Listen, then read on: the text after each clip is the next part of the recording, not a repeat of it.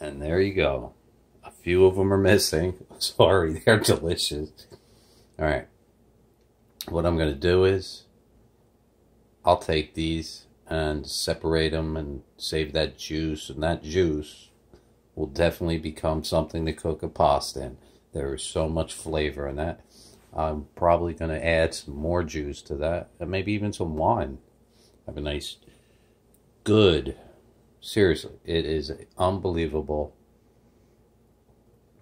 cooking wine. My friend that owned the restaurant, the wine guy was in there, they poured it. Oh, let me taste it. I was telling him. And the guy didn't go and buy it right away. I said, that's like the best cooking wine I've ever come across. So he bought cases and cases of it. I only bought one case, but I'm waiting for another. It's nice to cook with. Yummy.